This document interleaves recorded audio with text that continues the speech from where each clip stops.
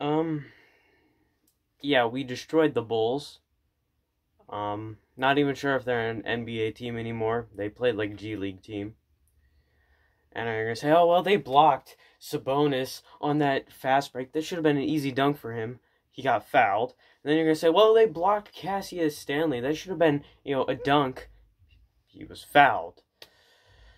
Now that last one, I get them not calling the foul because it's the end of the game. It doesn't really matter. But now people on social media are gonna be like, "Oh, amazing chase down blocked by Valentine on that one. Just amazing, stopping a rookie." Friggin' Denzel Valentine is a draft bust anyway. But yeah, we destroyed the Bulls. Not much to it. It was just a normal game. I mean, you're gonna say, well, they only beat them by like 15 or something. At one point, near the end, we led by 30. Like, we destroyed them. Sabonis fouled out. We just started getting sloppy because it didn't really matter. There was no way they were going to make a comeback. We destroyed them. It's just how it is.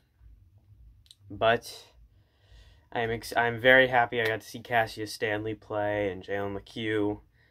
That was exciting. It was fun. I'm glad Cassius Stanley got 2 points and a steal. So that was fun to watch. I know, oh wow, 2 points and a steal, but it was still fun to watch, I was excited to see him play in the preseason. Him and LeQ were very nice in the preseason. So was Keelan Martin. And they got some playing time today, and that was very fun to see. So, yep. Tomorrow we have Colts and a Pacers game. Colts first. After the Colts, basically what I'm going to do with that is I'll have my Colts gear on for the Colts game, and then after that I will quickly change into some Pacers gear. Well, not really quickly, there's like a 4-hour break between the end of the Colts game and the start of the Pacers game. I'll change out on my Colts gear, put on my Pacers gear, watch that game, and then make a video on that. So you'll get videos about both games. Don't think you're only going to get one on one. But yeah, both videos are very good rant opportunities, and both are very good celebration opportunities. So we'll just see how either of those games go. Yeah, we'll just see how those go. See you guys next time. So yeah.